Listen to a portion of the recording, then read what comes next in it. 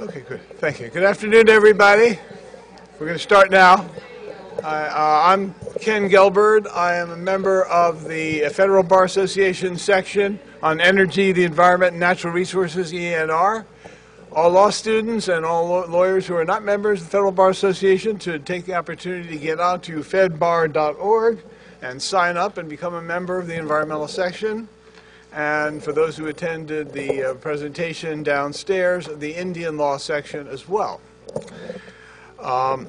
We've got some talking to do about climate change and maladaptation, and rather than try and explain that, we'll leave it to our speakers. We're an amazingly accomplished group of people. It's embarrassing to be up here to talk about how much these people have achieved in their lives.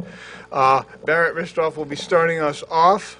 She is originally from Cajun country around here and has her JD from this very law school back in 2004, has personally studied tropical and Arctic countries of the Pacific Rim, has been a mediator for the Superior Court of Alaska. She's of counsel.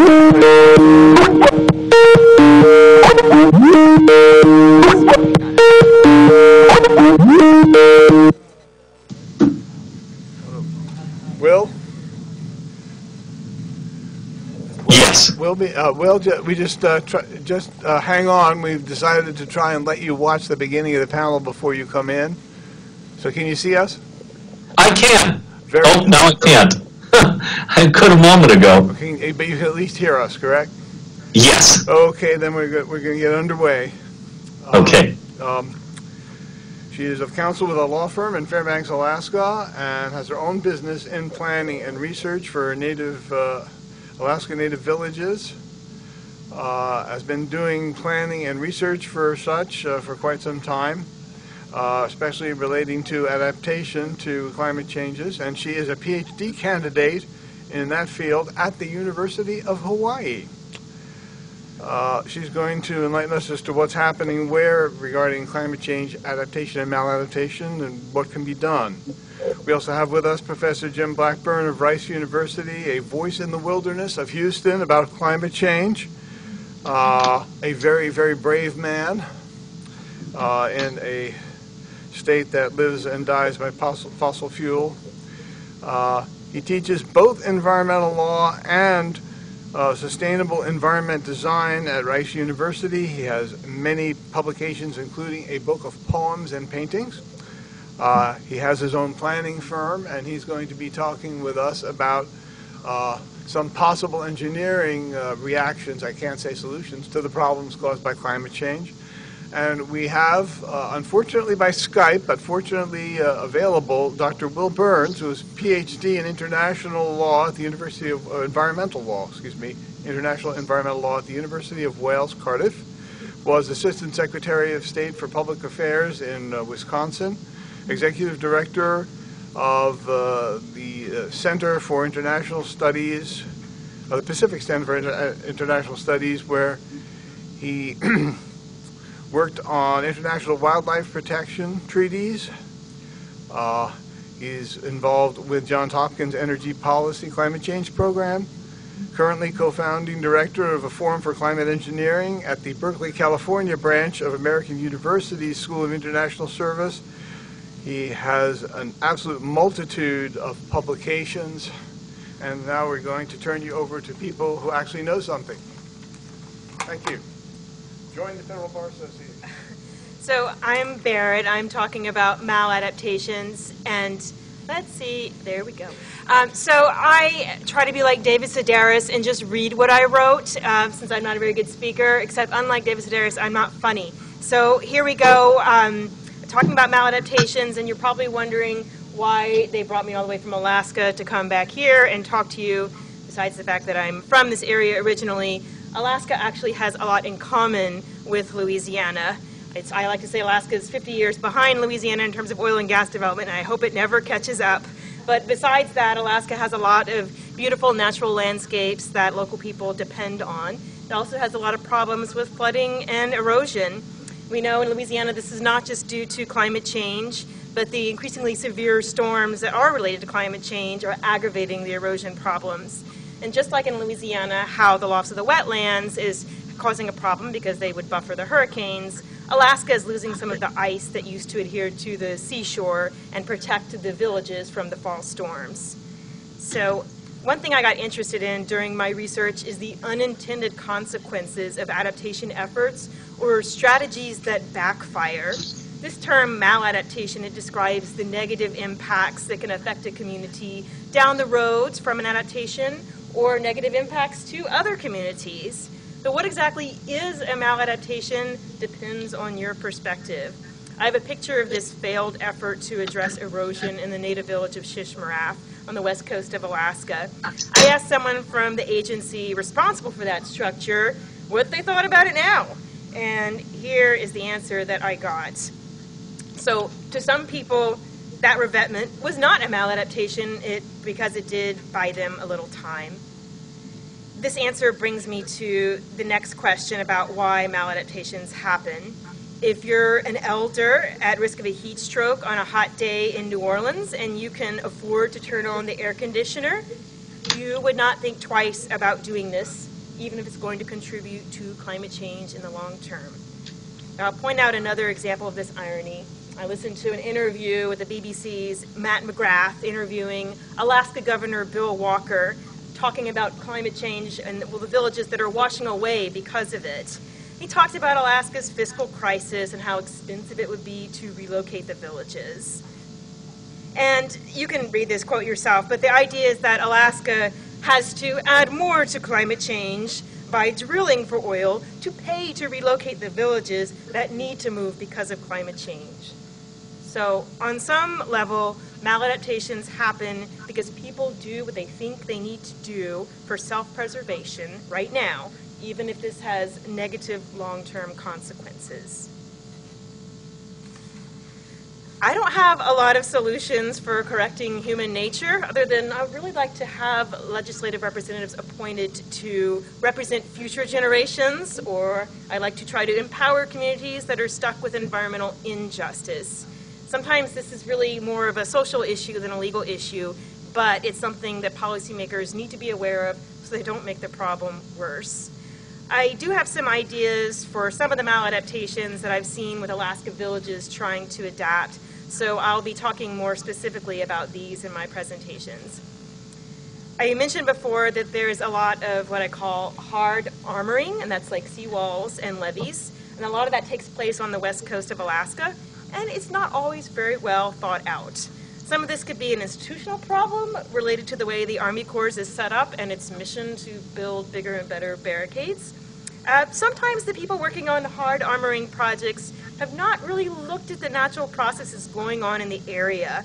So in some places in Alaska, people will build these barriers to erosion in places that are actually accreting, so you end up with sand in front of the barrier. There's also permafrost, which makes Alaska different. We have lots of examples of things being built on top of permafrost, which then melts. So before you set up a barrier, you got to study the area first enough to understand the sediment flow and whether there are quirks like permafrost. But one challenge is that agencies and communities can be paralyzed by the need to study a problem. It's kind of like the precautionary principle taken to an extreme. The researchers who write articles are always calling for more research, and agencies give out lots of money for data collection and very little for actually carrying out projects. This has led to researchers and villages adapting by collecting data, and some people I interviewed don't even know what they're going to do with this data. So in short, there has to be enough study of a problem before investing in infrastructure that will fail if the data is wrong, but agencies and communities cannot just keep investing in data collection with no follow-up. One of the best ways to get information needed is to talk to people who live in a community and have seen what hasn't worked in the past. Probably the most common conversation that I have with Alaska community residents is that a contractor putting in one of these structures never talked to the residents before putting it in, and the structure just did not fit for the local conditions.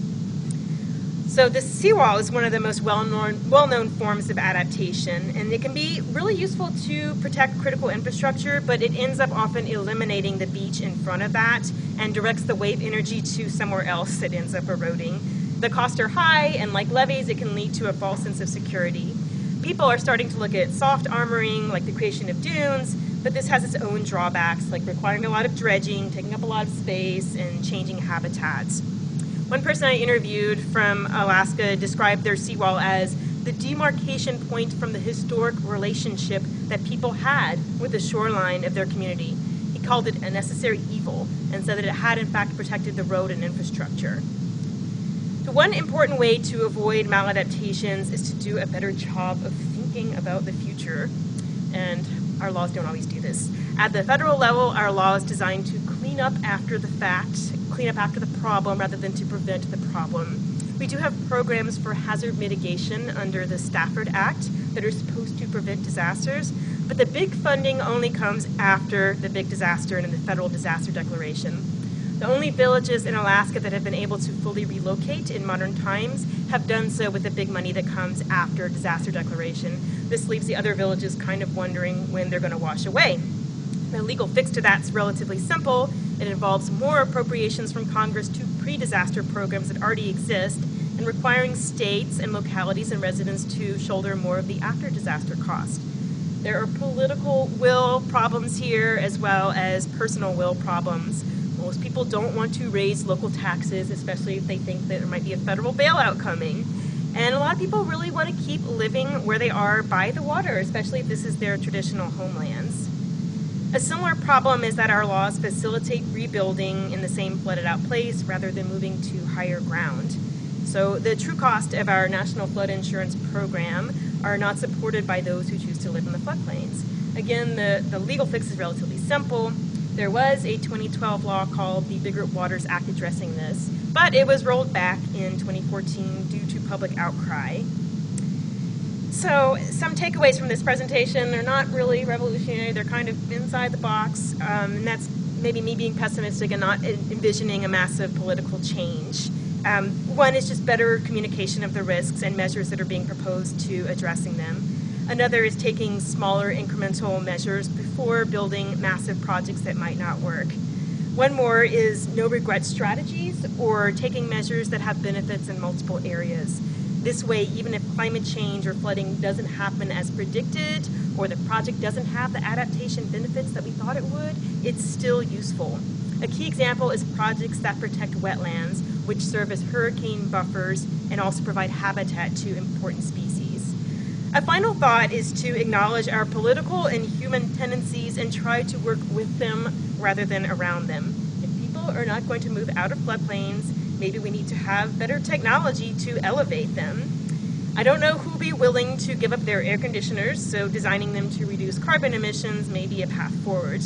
So with that, I think it's time to turn over the presentation to other people that may have other practical solutions. And I believe next up, we're going to have, go ahead, Dr. Burns. Oh, Jim Blackburn, I'm sorry, go ahead. That's okay.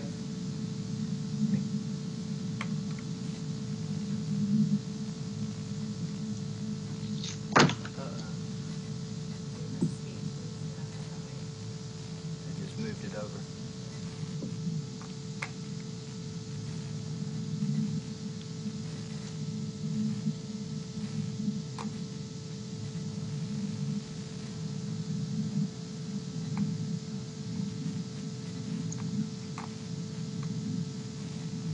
Okay, I'm going to talk about Houston, and we've had, as you probably have all seen more than you probably cared to see about, a horrific tragedy, perhaps comparable on certain levels to Katrina, I think probably very different in many ways. But I want to first of all just echo a lot of what Barrett said. Barrett did, I think, a wonderful job of summarizing many of the issues that any of us that are working on these issues face. I am I'm co-director of the Severe Storm Center at Rice University. We've been working on severe storms since Hurricane Ike in 2008, and then Harvey came along, and we've been talking, I think, probably to every media in the world ever since, it seems like. Let me start off with our maladaptation. This is a headline talking about climate change blindness. I think that's the governor of Florida that's shown there, but Governor Abbott of Texas also is a climate change denier. There are those that actually may get fired in Austin if they talk about climate change. There's a code in Texas for climate change. It's called weird weather. And unfortunately, it's a very sad circumstances, but literally, it's just not an issue. It's just not talked about. It is not discussed. At the Harris County level, our flood control district does not think climate change is involved in flooding. Now, I think you'll see after this presentation that they're very wrong, but I think politically, this is what they feel they have to admit. And you know the situation at the national governmental scale. So we're getting no signals locally from any governmental entity about climate. And so it's only if we talk about it publicly in any chance we get that these issues come up. And yet, beyond all that, the public believes the climate is changing in Houston, amazingly enough. Now, I'm going to talk a bit about Houston.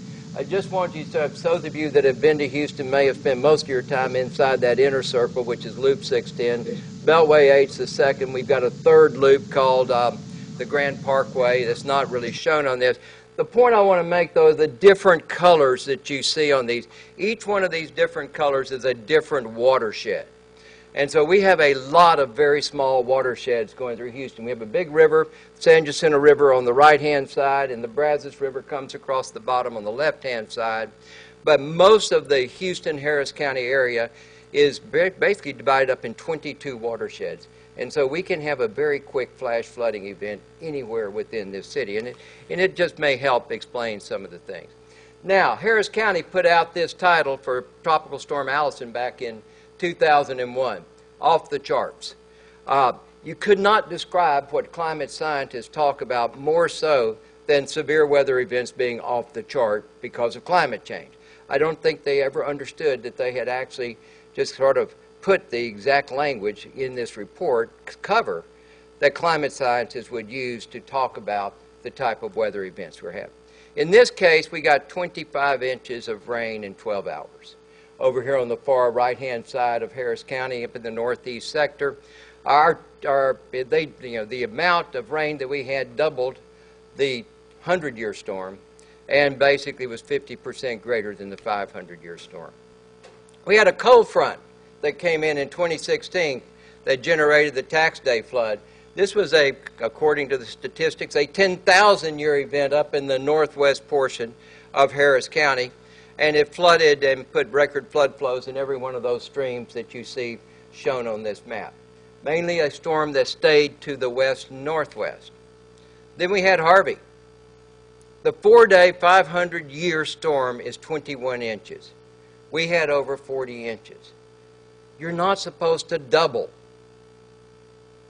the 500-year storm with the amount of rainfall you get. This is a map of the 100-year floodplain for Houston and Harris County. It is obsolete. It is dangerous. Obsolete and dangerous, period. Yet that is the basis for all of the planning that is being done. This is a new draft that came out from NOAA Atlas 14 work. The areas shown in green and various colors other than gray are areas where, going through the statistics, by adding the last 20 years of statistics onto the previous 40 or 50 years, we are showing increased amounts of rainfall for the so-called 100-year storm. In Harris County, our 100-year storm is 13 inches in 24 hours right now. It's going up to 16 or 17. But that's basically weighted against statistics from 50, 60 years ago. That is not a reflection of climate change. But it is picking up the heavier new rainfall events.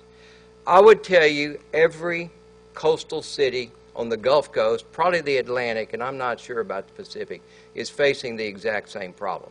Because the heat of the oceans is going up. That fuels tropical storms. That causes more evaporation. That generates lower pressures that also add to more evaporation. We just finished a conference at Rice on basically the future of the Houston region and these issues. And every climate scientist on the panel said a storm like Harvey, it's not a question of if it will happen again. It's simply a question of when and where. So we're going to be seeing these type of events more frequently than what we've seen in the past. Yeah? Does that call into question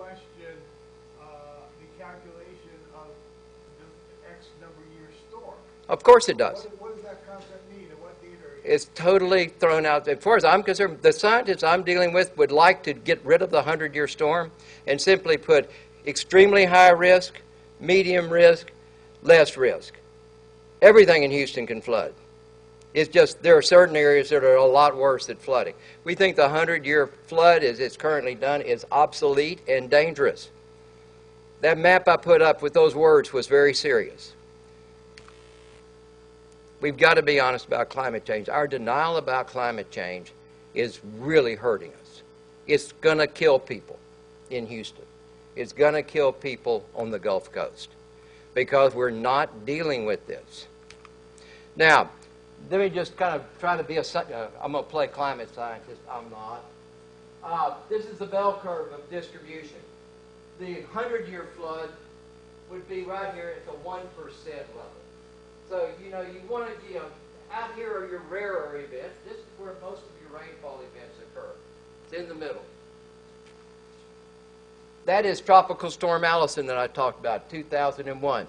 It's over there about a 1,000-year storm event. Tax day wasn't quite that bad in Harris County for the most part. And there's Harvey. Bang, bang, bang. That's not supposed to happen. That's not where you should be seeing. Your big storms should be in the 2%, 5% range, something like that. They're not supposed to be out here. One of the best presentations I ever saw about the this curve is that the bell curve is that this it was a stockbroker talking about the bell curve, and he drew these big red lines, and he right there at about the 1%. With TBD on the other side of each of them. Well, to be determined doesn't make a lot of sense. Says there be dragons. There are dragons at the edge of the bell curve. And these are the climate dragons that we're seeing, and they're real. And we're not dealing with them. Now, something that I've discovered that I think is fascinating is that I'm a lawyer. My duties to my client. Our duties collectively as lawyers to our client. That's not true with engineers. Engineers' client is the public. Although many of the engineers in Houston act more like lawyers than lawyers. They're advocates. They're adversaries. But that's not their job. Not according to Texas law, and I think this is pretty uniform across the board. Engineers' duty is to the public. What they build is important from a public safety standpoint. Now, what does an obsolete 100-year floodplain mean? Every one of these things is built to 100-year standards. Ultra-hazardous chemical facilities, hazardous waste storage, treatment and disposal operations, public water supply, sanitary landfills, major highways and freeways. You name it, we use the 100-year storm as the basis for it. If you're an engineer, what's your obligation if you're building one of these things? Is it your obligation to build to what the law tells you to build to? Or is it your obligation to say, this 100-year, it's not, you can't rely on it. It's obsolete and dangerous. I raised this at the conference that was full of engineers. You could have heard a pin drop after I raised that question. They did not think very favorably about my presentation. These are some of our both older and existing landfills, many of which are right at the edge of the 100-year floodplain in the Houston region. These are wastewater treatment plants, every one of which is right in the edges, if not within, and protected by a levee system to the 100-year level. They all went under in Harvey. And they'll all go under again and again and again. And if we don't change this, we're going to keep rebuilding to this very same standard. I consider that maladaptation, or perhaps no adaptation. This is Brays Bayou in Houston. Rice University is, we're right about in the middle up there. But this light blue area is increases in the 100-year floodplain between probably about 1980 and 2004 because of upstream development. So on the one hand, we did this to ourselves with our lack of regulation. But that's really not climate change related. We've got a project to come in and fix that. And we've got a channelization, an engineering solution. You know, one of Barrett's type of solutions where they come in and put structures in to address this. And if they do that, they're going to move the 100-year floodplain down to that little area in blue. We're going to take the brown out and make the blue. But now we're going to increase our floodplain again because it's not a large enough rainfall event. And so we're going to increase it again, but we don't tell anybody how big it's going to be after we fix it. So we're inviting everyone to move into the area that's going to be vacated because we've really always thought about the floodplain as an impediment to development as opposed to something that is actually for the safety of people. And that's a huge mistake. Dangerous real estate. This is the 100-year floodplain. Safer real estate. The areas that are outside, well beyond, and that are developed, which would be the dark color in this map of Houston. This would be the safer real estate to work with. I'm not saying any of it is safe. In the Netherlands, they have actually made room for waterways. They have actually, in this map, the levee used to be on the river wall back over here. They actually picked it up and moved it and evacuated people out of the way to make more room for the water. We're going to have to make more room for the water. We have tried to push water and confine it, and it ain't working. We're going to have to give the river more room. We're going to have to make room for those bayous that we have. The green space can be used in various ways, but we need the space. Along the coast, we can figure out some way to pay landowners to keep them from developing their land. That is, in red, the dangerous real estate of the Texas coast. That's basically the 20-foot contour line. This is the non-structural concepts we're coming up, except we don't regulate. Counties have no zoning power. And then we've got this behemoth called the Houston Ship Channel, which is probably the largest petrochemical industrial complex in the world.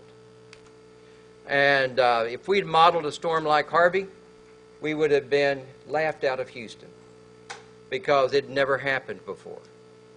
And this map here is our estimate of what a true surge event hitting just at the exact right location, what it would do to the Houston Ship Channel. It'd send a 25-foot surge up the ship channel.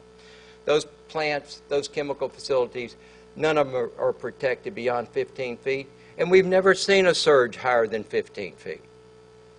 And so I'm telling people they have to plan for it, and they're all telling me, you're crazy, we've never seen anything like that. That's the best thing about Harvey, is that now I can say, you would have told me the same thing about that storm, and it's very real. We have trouble understanding this. If it happens, it'll be the worst environmental disaster in United States history. There is no question about that. 90 million gallons of oil and hazardous substances would be released. Exxon Valdez was 10 million, Deepwater Horizon's 200 million, and it would all go into Galveston Bay. So,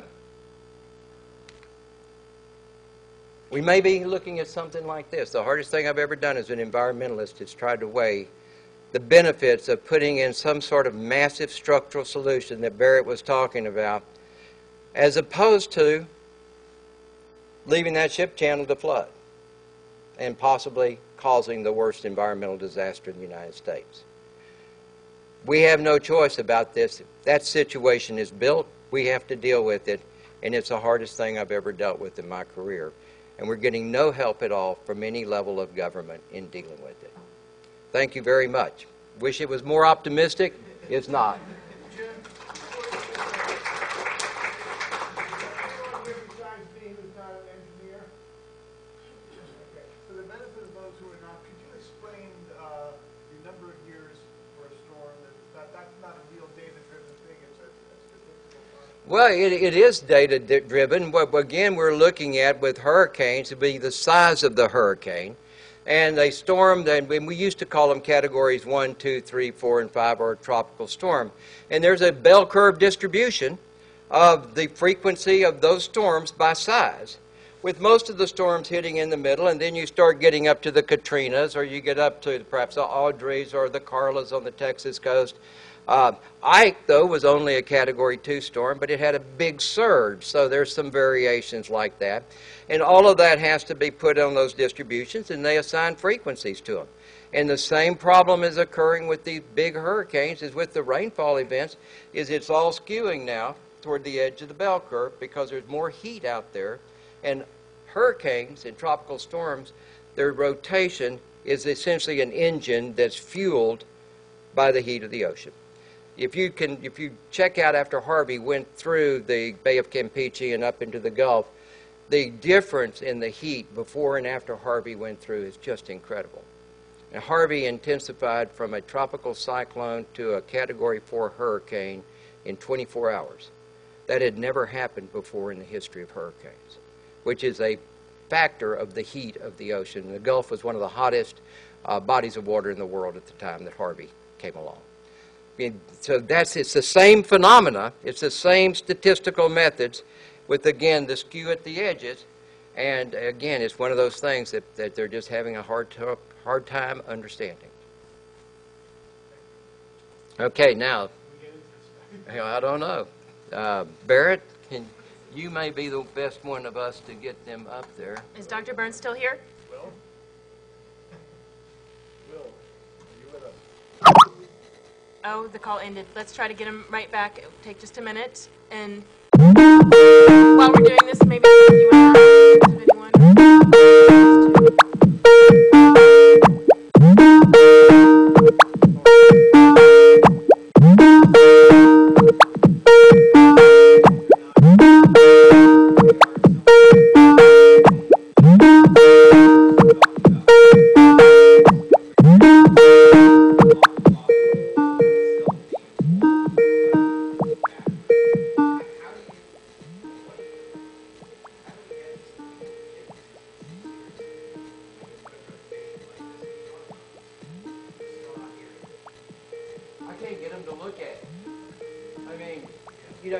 They're just not open for it. So, the challenge is, how do you get this information? I mean, it's not that they don't have access to this information. They just politically don't want to hear it. So I think that to me, the answer is normal citizens. And really taking it to the people and working from the grassroots up. And everything I'm doing right now in Houston is about grassroots. Yes, sir. I'm thinking the actuaries,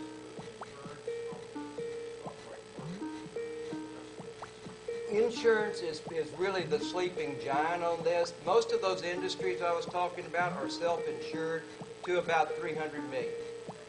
They sort of have a $300 million deductible policy, and then Lloyd's of London and Swiss Re, and those guys are really concerned about it.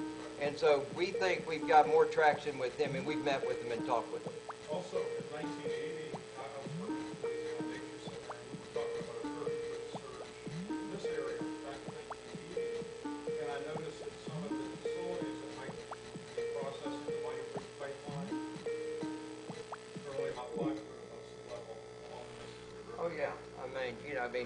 We think 25 foot is a reasonable surge under current conditions. If we factor climate change in, just moderately with some sea level rise and things like that, it'll be easily 30, 33 feet in the Houston Ship Channel. Yeah, and so to Alliance also, Okay.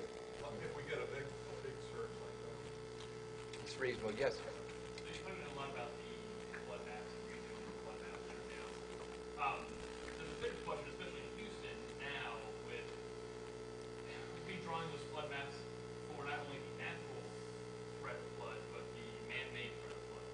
So my mother lives in west side of Houston, Old Ski.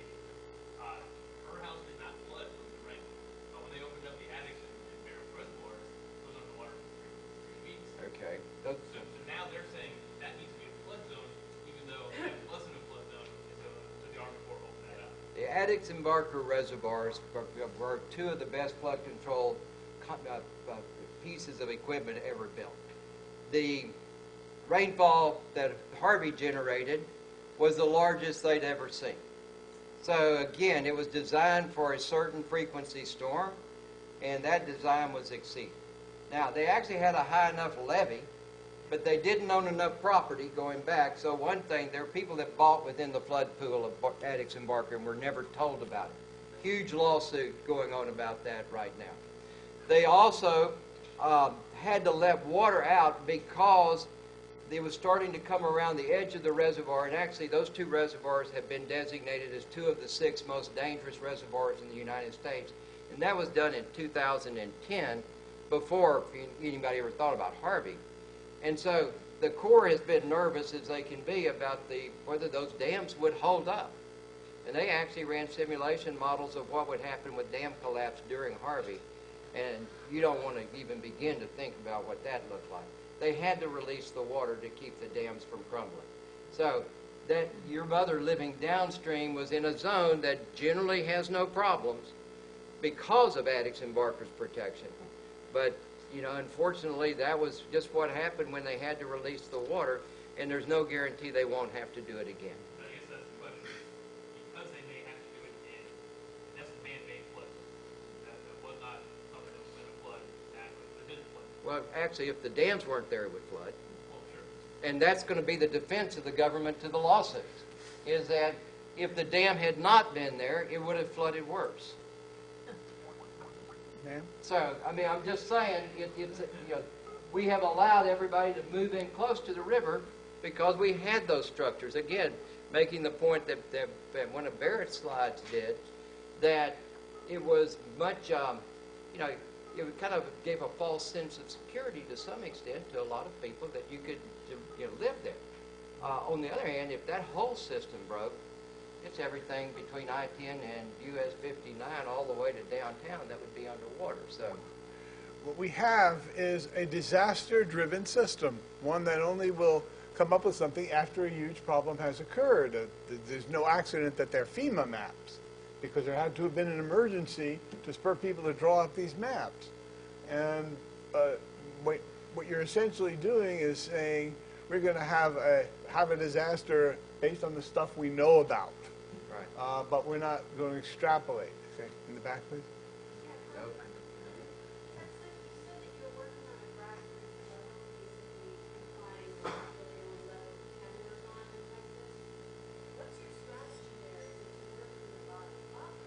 There's a website you can go to called B as in boy, C as in cat, BC Initiative.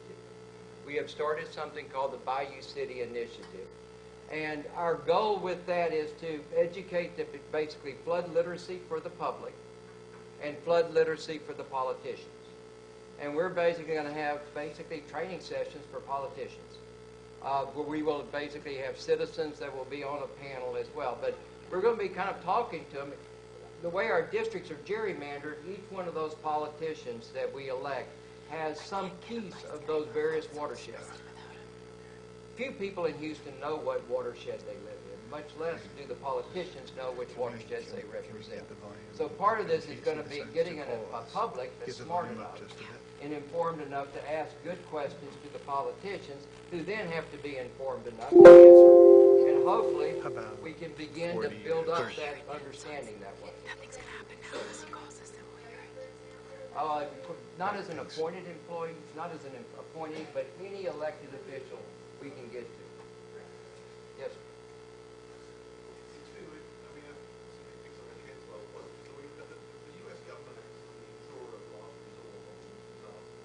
They do. Comes in with tons of money after the disaster. Correct. It doesn't involve any money. It doesn't involve anything like the same amount of money to notification.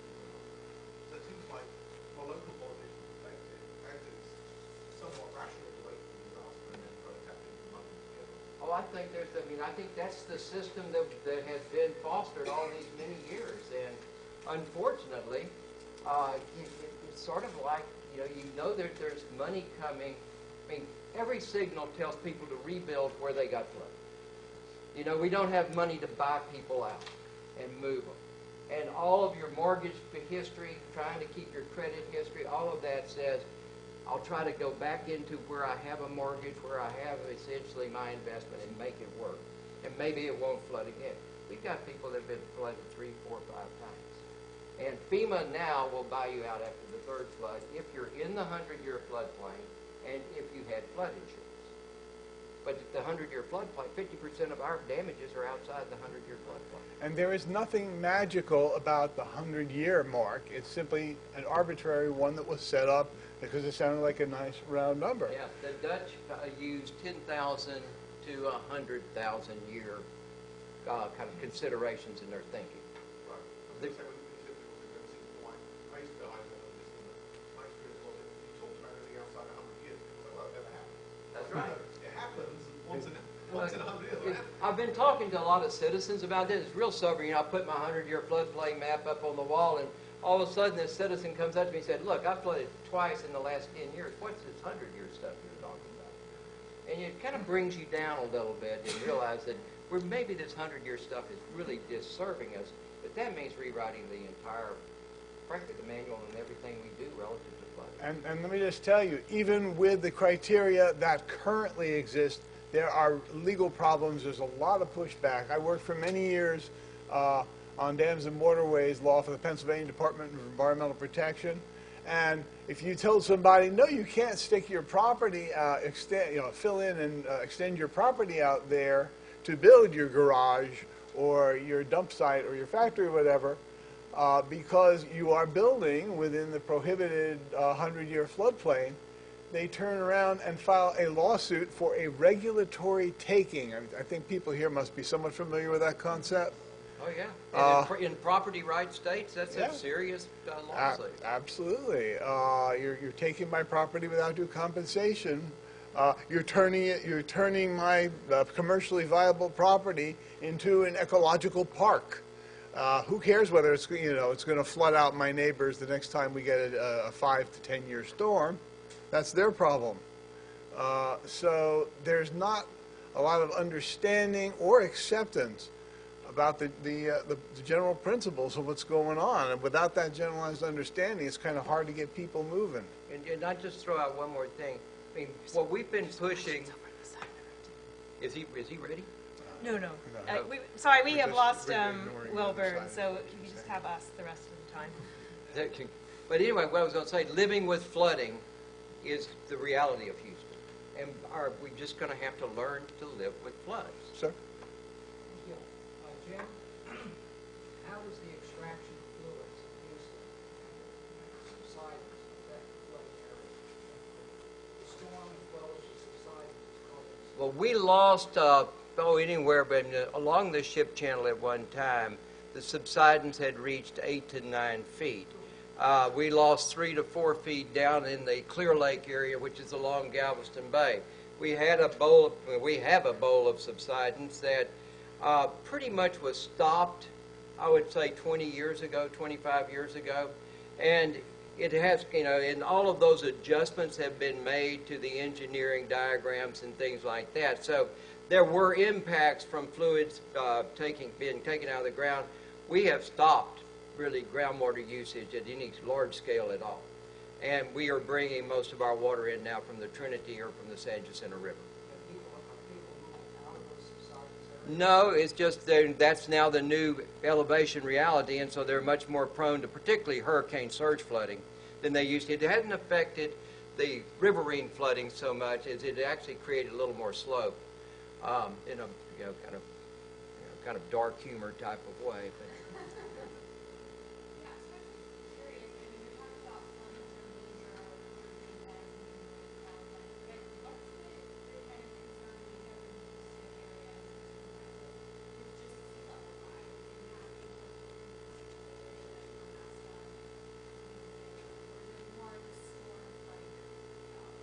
sea level rise is going to contribute to essentially the base of whatever problem we've got. But I would tell you on the scale of the things that we're seeing, it's really the storm size and intensity, and not just tropical storms.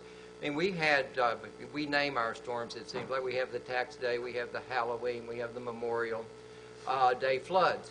And all of those were cold fronts. They just stalled when they got down to the coast and dumped an incredible amount of rain.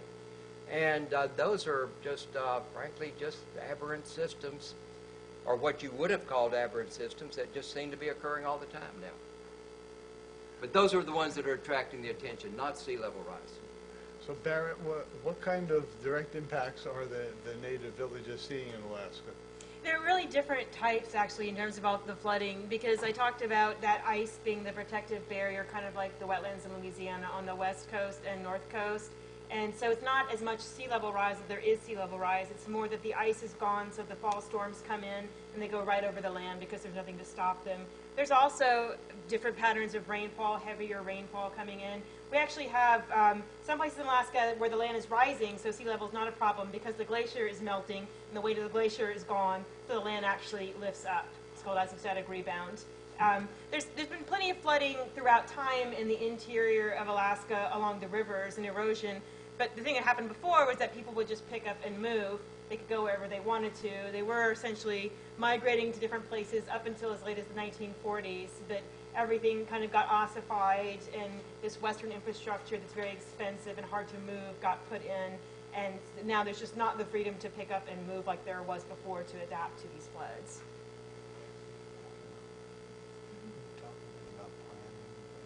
We have a question over here. Okay, yes.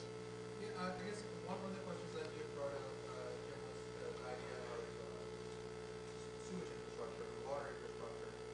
How, that is, and like you just said, that's very hard to and very expensive to change, even though all of our infrastructure is aging. How is that fitting into the conversation of, moving homes, larger amounts of flooding and things like that? How is that factoring into your conversation with politicians and things like that? Zero. Unfortunately, I mean, it should be a key issue, but it's just not being talked about. I mean, we are talking about removing houses, and I mean, so that's a big increase because see, that used to be thought of in terms of failure, as in, we have the Harris County Flood Control District, and you can't be controlling flooding and buying people out and evacuating areas. So it was almost like an admission of failure. Now I think it is actually beginning to be seen as a legitimate responsive strategy. And that, in a way, is a breakthrough. And, to some extent, we're extremely over-engineered in Houston and underplanned. And, I mean, kind of using both of those terms in almost a straight meaning. We don't like to not engineer. Barrett, can you talk a little bit about the kind of planning you've been working on with the native Alaskan villages?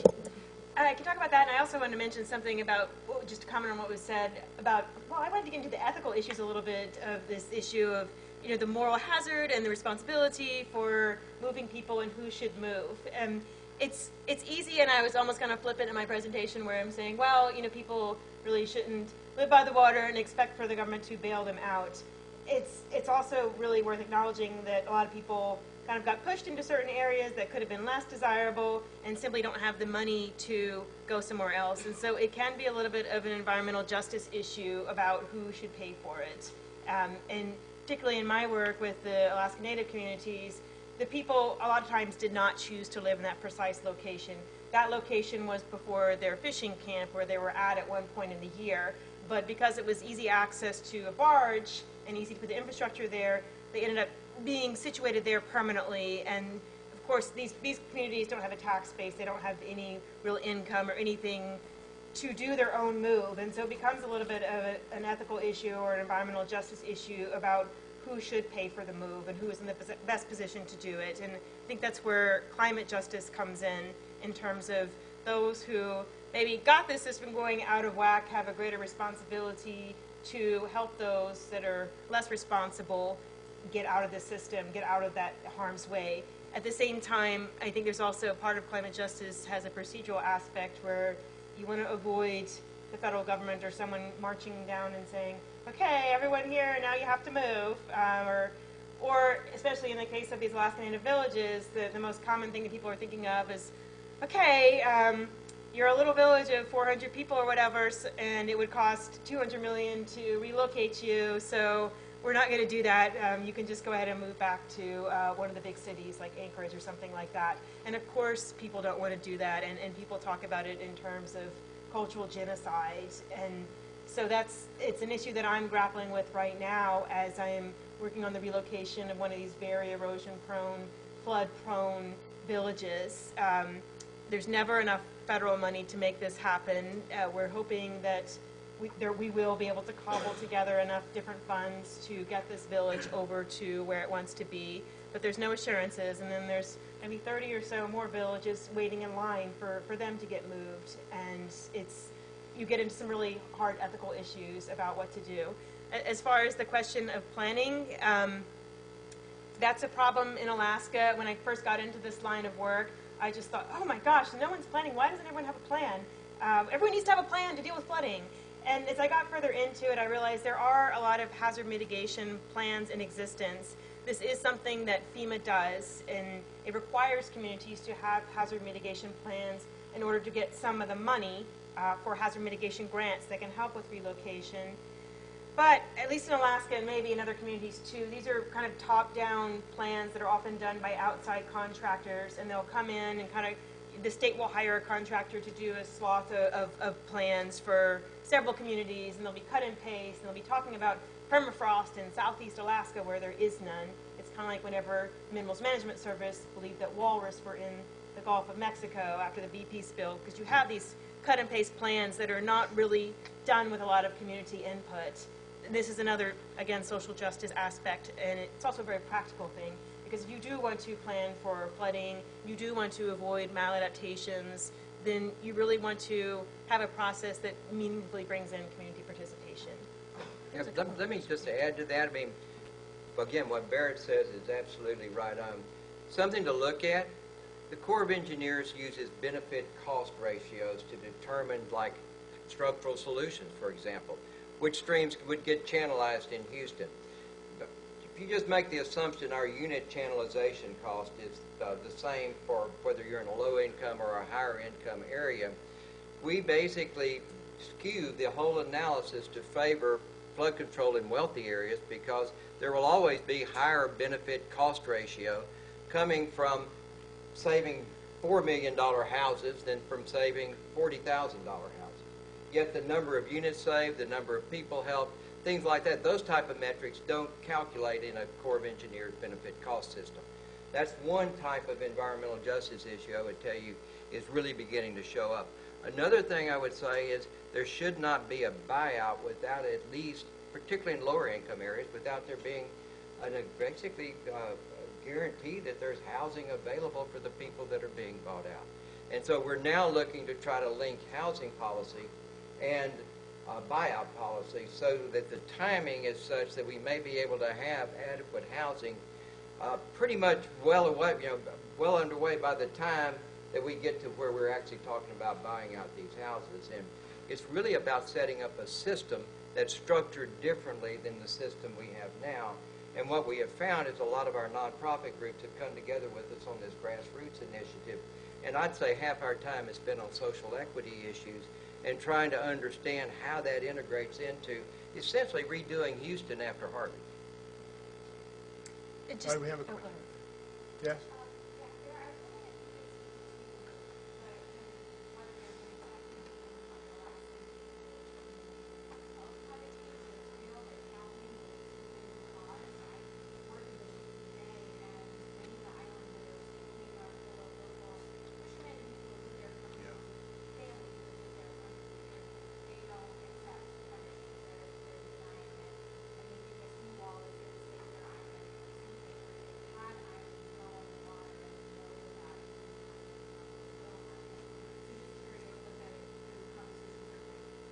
That is a perfect question. I asked that question when I was doing my PhD research to people about what they thought and what they were seeing.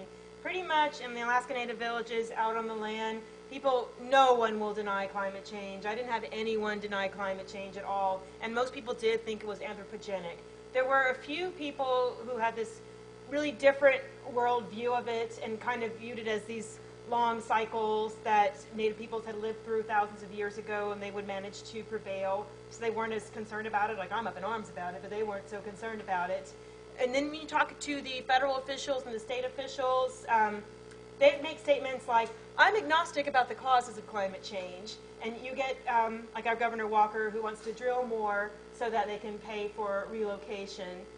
they're very tied to the drilling. And so you do have some who believe in climate change, but an example of a recent state plan, we had an Alaska Arctic Policy Commission to have a plan for Alaska and the Arctic.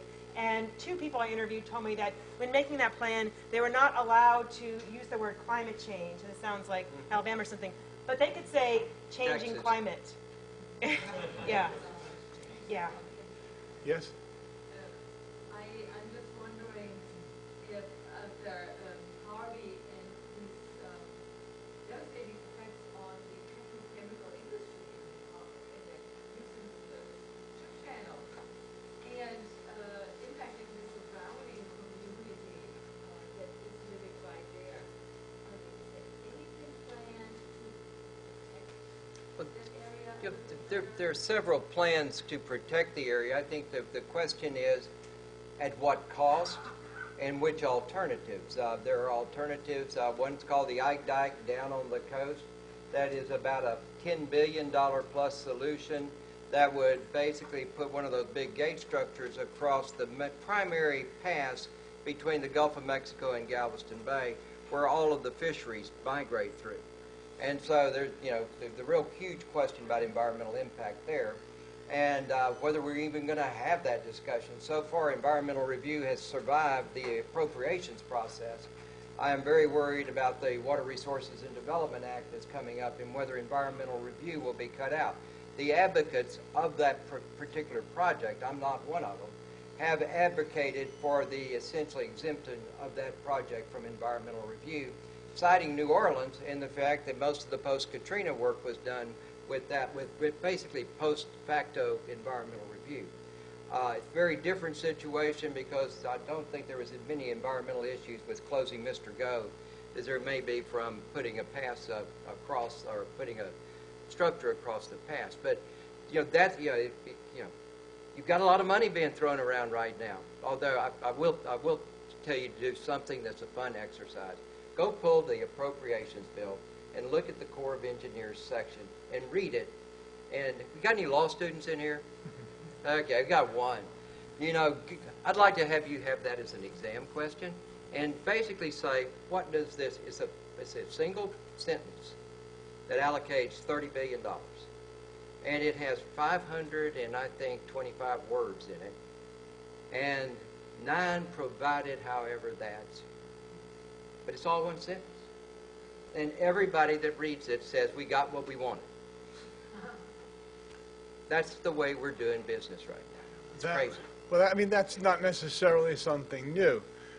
What happens in Congress is that they can't really put out anything explicit that people can agree upon, so they put in some extremely vague language, and they say, the courts are going to tell us what it means.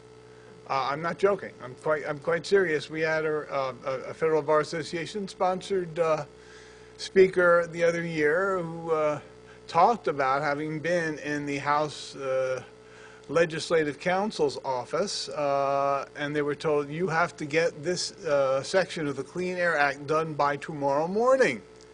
But there was no agreement on what the substance of that section was supposed to be achieving, so they put together whatever they could do with a lot of vague language in it and said, ultimately the courts are going to have to interpret that for us, and although it's been bounced back by the Supreme Court once or twice, ultimately that's what's going to happen. That was the Clean Power Plan debacle, you may recall. So what was it, Section 116 or thereabouts?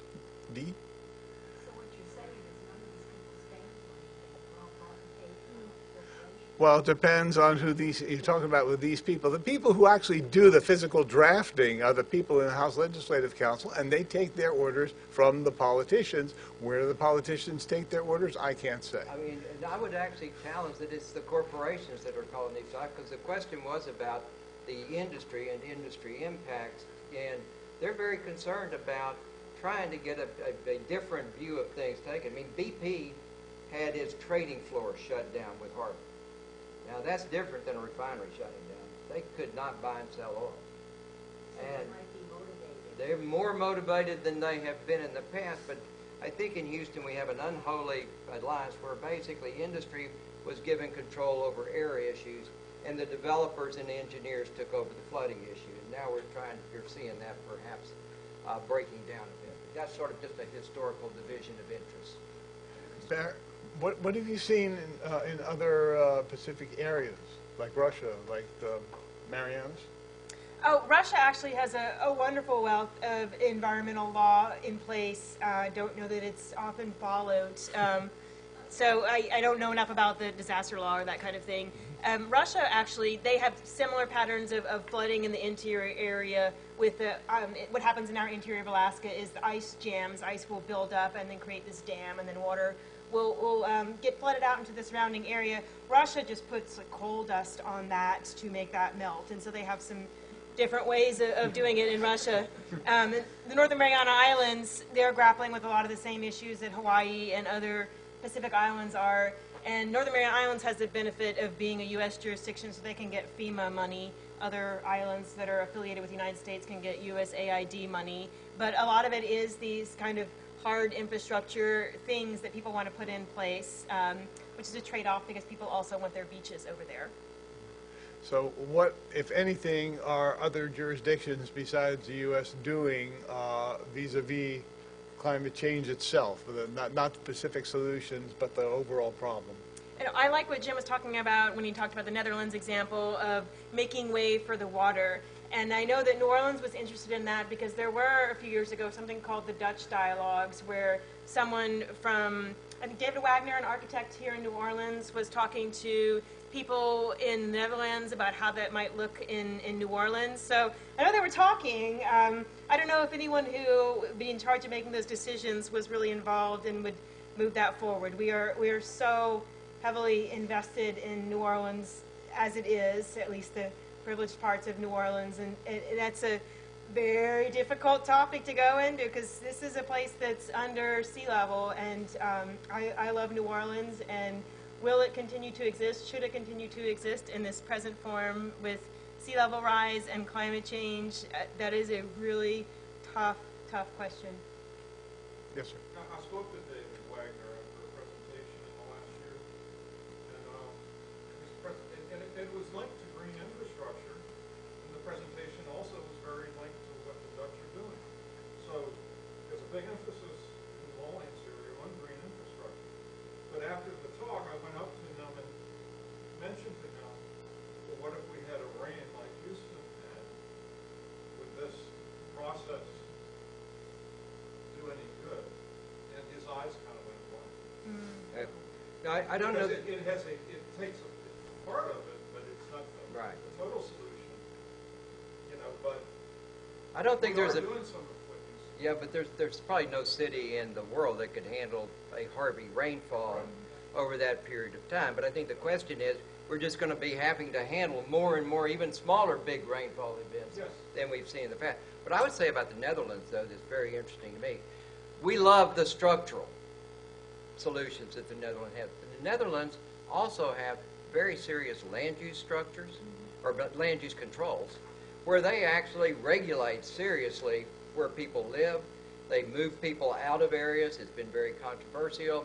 But, I mean, they have a complete program. They also tax themselves significantly to pay for these improvements. We don't tax.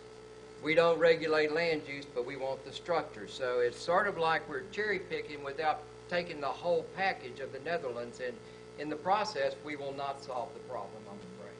So that's really kind of where I think these discussions need to go.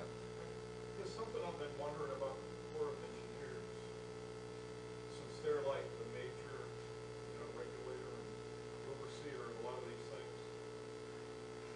I'm wondering if they are going to adjust their new normal for all their approvals, projects, and things we can't put it down there. You're going to have a major potential energy buildup. If that dam fails, you're going to flood out people now. That kind of thing. Because we're in a new normal now, which is massively different than what we had historically. But the Corps of Engineers don't do that. I would tell you that living in denial. I saw an analysis by the head hydrologist from the Fort Worth district that was one of the best climate-sensitive analyses I have ever seen. So I would tell you it's going to vary very much from district to district as to who the personnel are. these districts are very much like autonomous republics. And there is not the type of central control that there used to be. So I would tell you it really varies by your local staff. I would tell you the Galveston district is not as well respected hydrologically as the Fort Worth district is. That's our two districts. I would take issue to saying that there's a new normal. I would say there are at least two new normals, one of which has to do with actual facts and data and stuff that people can't wish away by saying, well, I believe differently. And the other is the people in charge of what you do with those facts. If you're going to be cleansing away any reference to climate change in official government documents, if you're going to prohibit the collection of information related to it, how much good is that stuff going to do? And even if you allow it to be collected and promulgated, unless there's a political will to do something with it, it's not going to do you very much good. And I know I saw another couple of hands up there. Yes? Just to follow up, a couple of things. Follow up to the left dialogue that we talked about with Dave Wagner. A lot of you are aware that that did result in what's called the Living with Water Plan, which in turn was incorporated into the city's master plan to a large degree and into the resiliency plan. It wasn't adopted wholesale or officially adopted, but many of its tenants, such as turning our drainage canals into amenities that hold stormwater rather than to just pump it out. You can keep the water table up high enough to prevent subsidence. A lot of those tenants have been incorporated, so that they have been formalized. The question I have for Dr. Blanford is, you did talk about, I think, justifiably, that the 100-year floodplain was obsolete and dangerous, and that the implication is that we should be thinking twice about rebuilding the floodplain. But that, and the implication for New Orleans and many cities is, does that mean we should, that the base flood elevation is obsolete, the level at which supposedly could build to stick flood? If the base flood elevation is obsolete, I think that adds credence to the issue. The reality is that should we be rebuilding the floodplain at all, which includes much of New Orleans and much of Houston? I think what you'll say, my answer to that is probably not if we had an alternative. I think the problem is that people who have been flooded are out of a house. They've got a mortgage. And the reality is the system pushes them back. And if we had a pot of money up here for buyout at that point in time, we could buy out a lot of people. But there's no pot of money up there. There's no kind of long-term buyout concept, except in certain cases through FEMA where there's been multiple flooding. So unfortunately, there's not a good alternative that helps our people out that are caught in that situation. So on the one hand, yeah, I think that's the rational solution. I think as a practical matter, it's hard to ever get there because we've got a big divide. Puts a new meaning. Yeah. Well, we have basically adopted in the interim the 500-year floodplain at the Harris County level and going 2 feet above the 500. As a way of addressing this in the interim, the city is arguing right now about whether to adopt a similar measure or not, and the concern is that the city will not go far enough nor be effective in what they're doing. But they are looking to at least try to get the elevations up. I mean, at the least, we got to go higher. Yes, ma'am.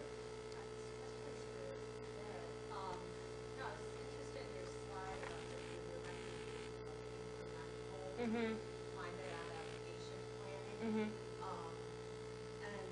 I was curious what you think the milestones should be. And, you know, it looked very evenly incremental, whether you had ideas about what kind of timeline this incremental change would mean for, and I know you've worked with various communities with different examples. Sure. What that incremental change would be, taking into account a lot of that cultural, I know you work a lot on sort of, you know, culturally specific needs. And the stair steps were just an illustration, and you're right, it may not look exactly like that. My main point behind that was I really thought long and hard about should we have a brand new sweeping climate change agency or a brand new climate change law where you have one agency in charge of all relocations and all climate change adaptation. And I came to the conclusion that no, for a couple reasons. One, because it would have to mix in with so many agencies and laws that are already dealing with climate change adaptation.